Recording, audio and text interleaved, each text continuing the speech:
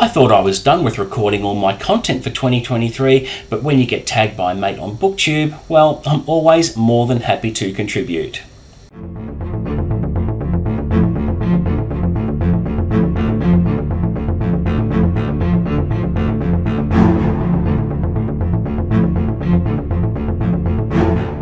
What's up guys, and welcome back to the channel. You're with Chris, and today I'll be doing the Ringing in the New Year book tag. Now Gareth over at Book Songs and Other Magic, you really must check out his channel. He tagged me along with a stack of fellow booktubers, and I thought this tag would be a lot of fun to do because it'll build upon what I had already mentioned in my end of year wrap up video that went up recently. Now this tag is an original tag created by Bookmark Chronicles. I must check out her channel one of these days, but with this there are 8 questions or prompts. Now some of the answers I'm going to give here will contain spoilers if you haven't caught my end of year wrap up video, but it's also an opportunity for me to add anything further that I might not have thought about when recording that end of year content. So it's going to be a lot of fun. So let's kick it off, shall we, with prompt number 1. Best book or series that you read in 2023. So I had 2 answers for this one. So the best book I read was The Year of the Locust by Terry Hayes. This book ticked so many boxes for me. It actually won 4 categories in my awards video. That's how good it was. It was compulsive, it was addictive, it kept me up late, it tugged on the heartstrings. It impressed me because the author did something very, very dangerous and risky, because he did divide up his readership a little bit with a decision he made in the last portion of the book, where he just turned the book on its head and started to write hard sci-fi when most of the book was a spy thriller. I had a lot of respect for the author to throw his balls out there and take that risk. A lot of people stopped reading the book as a result. Because I enjoyed the book so much at that point, I kept on reading because the payoff was huge. And the emotional stakes as a result of that decision was incredible. So in my review video for the book, I did implore people that if they're going to read it, and if I speak to people on Facebook about the book, if they're looking at reading it, I just say, in the last portion of the book, I'll give you a word of warning, just have a bit of faith and keep reading. Please keep reading, because it is incredible. But it was a very, very worthy winner for me this year. I am very, very happy with my decision of it being my #1 book of 2023. And if you haven't read it, I implore you to read it, because it is a crack of a read, even though it is a brick at about 670 pages.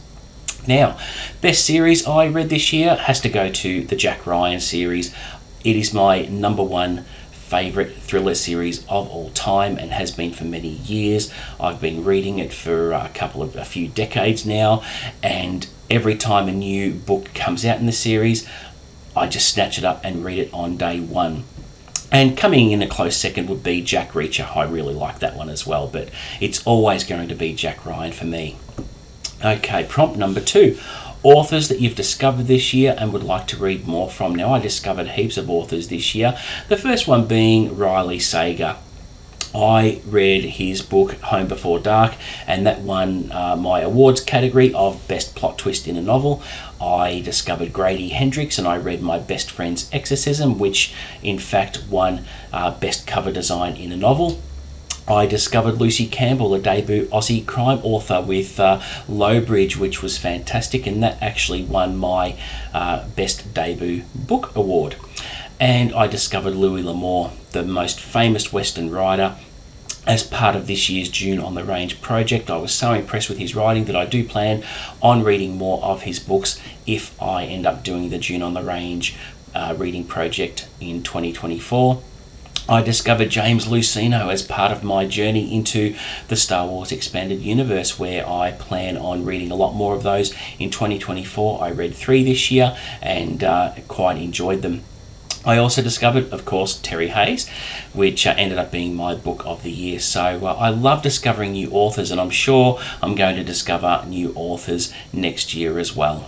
Prompt number 3, best books turned movie TV adaptation in 2023, or most anticipated adaptation for 2023, 2024, or both.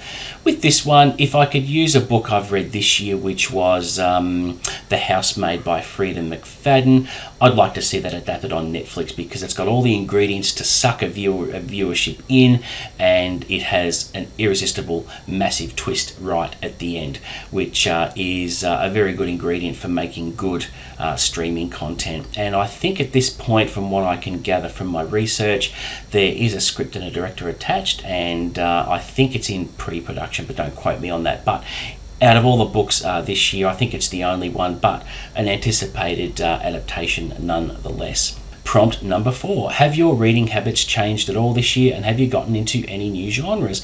Haven't gotten into any new genres this year. I haven't really stepped outside my comfort zone, but in terms of habits, a massive change happened a few months ago where I used to plan my reading every month and do TBR videos, but it took a while for me to realise that TBR videos just aren't for me at the moment. Planning TBRs does not work because I might put 6 books on a list for any given month, and I'll be lucky to read 2 of them because I get very easily distracted by other books that come up, especially when I'm in Goodreads and I think, oh, I wouldn't mind reading that.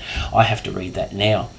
So becoming a mood reader is a very, very major change in the channel, and it just means that I can wake up one day and read whatever I want, and I can change my mind on a whim.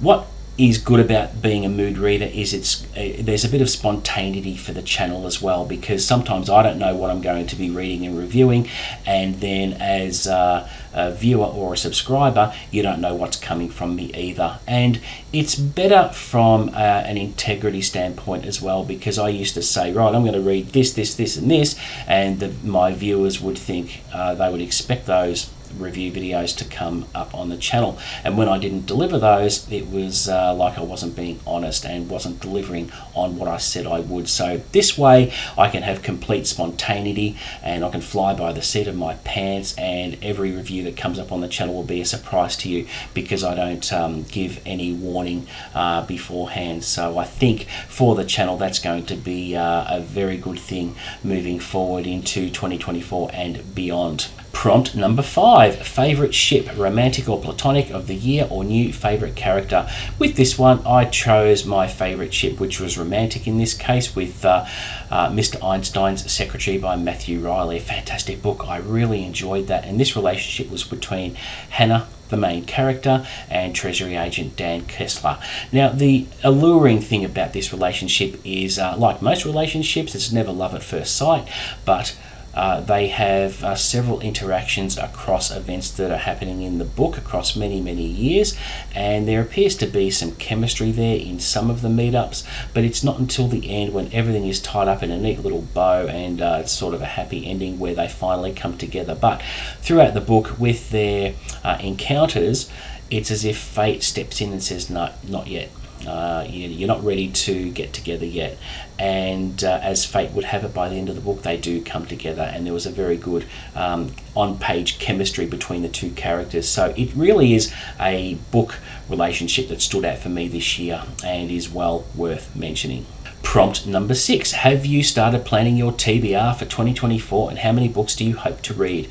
Okay, so I don't plan a TBR. I did release a video exploring my reading possibilities for next year, so not being tied down or committed to any one title, but I did want to share with everyone what kind of books I'd like to read next year, which is going to have a very heavy fantasy element. I have been pretty slack with my fantasy reading, and I plan on reading a lot more fantasy in 2024. I have given some thought to what my Goodreads target will be, and I've decided to go with 70 books for 2024. I need to aim for a more conservative target because a lot of the fantasy I would like to read, they're chunkers. Case in point, look, this one that I plan to start, in fact, on New Year's Day, or even today. Time of filming is it's Sunday today, which is New Year's Eve, but I'm going to start it today, and that is Brandon Sanderson's Way of Kings. I've finally got around to committing to it, and I'm going to read it, and I'm going to read quite a few books in the Cosmere this year, but it's a chunker of 1,000 odd pages. So that just gives you an idea. If I read a few of those, the target of 70 is going to be hard to reach, whichever way you look at it. But 70 is a nice round figure, and yeah, just can't wait to get into some fantasy for next year. But there's going to be other random titles that I read, because as a mood reader I can change my mind at the drop of a hat. So we'll see how that goes, but 70 books I think is a reasonable target to go for. As of this year, I finished on, I think it was 73 or 74 books out of 85. I didn't quite get there. I did mention in a previous video that I was going to try and rush through some more Death Note to bring that total up, but I had a bit of burnout and yesterday my eyes were bugging out of my head because I did finish a pretty big read, and I was mentally exhausted. So I said to myself, I'm going to read 6 volumes of Death Note in a day, and it could have happened, but I just weren't up to the task. But you know, I weren't going to change my target. I'm just going to accept that I didn't quite make it this year, and so it goes. But next year we'll see what happens. Prompt number 7. Will you participate in any reading challenges or readathons? So not so much challenges apart from the Goodreads. Won't be doing readathons as such, but I will be participating in some reading projects with a few other booktubers next year. Notably, Horror Mayhem is a massive one. It'll be my 3rd one in 2024, and it happens to be my favourite booktube reading project, along with the Bookish Bryants and a few other prominent booktubers. It's where we all get together and we read just horror for the month of May. And I've been proactive. I've been thinking in depth about what I would like to read for the project, and I have got a few decisions that I have penciled in, and I've even been shopping recently for some specific titles that I plan on reading, particularly books of short stories and that sort of thing. And just on that, with my purchasing coming up sometime in January, I'm going to have a book haul video, but it'll be a little bit different, where I'll be unboxing all my books on camera. So you can imagine, as my parcels roll in, I've spent a little bit of money actually.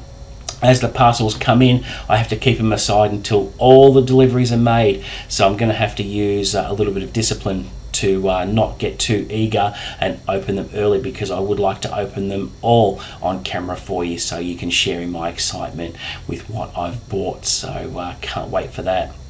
Okay, now other reading projects, we do have Dune on the Range. Now I'm a little bit on the fence with that one. I would like to do it. It just depends on where I'm at with my reading and what I'm in the middle of at the time. I won't make the decision now, but it is on my radar, but we'll just see how that goes. Okay, now also late next year there will be New Worlds November. The gang will be back together. It is a fantastic group where we read nothing but science fiction for the month of November with various prompts and things like that. I had a blast last year, and I'm looking forward to meeting up with the guys again to do that project, because it is absolutely amazing and collaborative, and there's so much science fiction to choose from because it is a huge genre, and really enjoyed that one last year as well. But that's just some of the projects I will be participating in.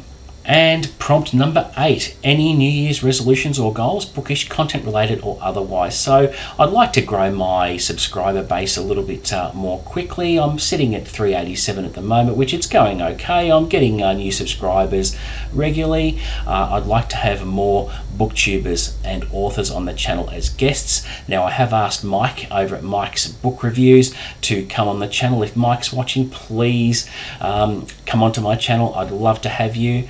I'm also going to be having John Milton from Talking Story on the channel. He's kindly agreed to come on. I've just got to wait until after the holidays and hit him up, and he is super keen to come on the channel for a chat. So I'd be looking forward to John being my first guest of 2024, and I think we'll have a blast. And if you haven't checked out John's channel, he is amazing. and I'm really looking forward to speaking to him. I'm going to try and keep the content fresh. I'm going to try a couple of new segments. I will be continuing the Reading the Star Wars Expanded Universe project there. I'm going to be introducing Into the Cosmere, where I'll be doing reading a lot of Brandon Sanderson's work next year, and I'll be doing regular spontaneous reviews as well. I'll be keeping that going because it does tend to work very well. And I'm also going to branch out to romance.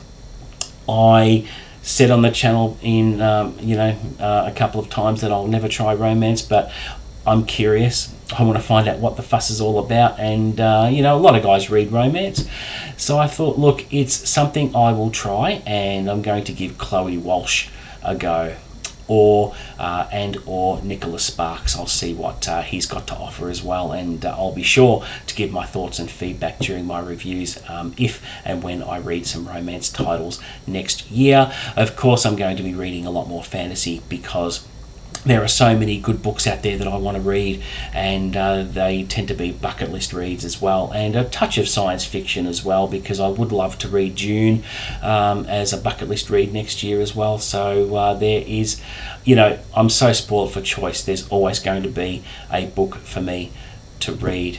So there you go, guys. That is it for my Ringing in the New Year tag. Now, Gareth said to tag whoever you want. Now, on his list, he has a big list of who he tagged, and unfortunately, I can't think of anyone new.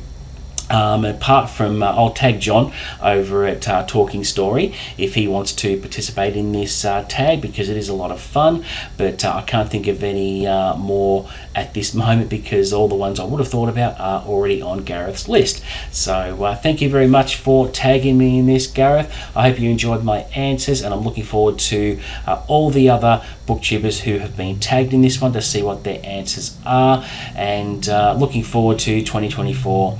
And I think a lot of booktubers are looking forward to the same, and smashing some goals and reading some new stuff and buying more books. It's just all very exciting. I wish you all a really happy new year, and drink heaps and celebrate, and I'll look forward to talking to you then. So thank you very much for watching. Please like and subscribe, and I'll promise to deliver the best content I can. And until the next video, guys, happy reading.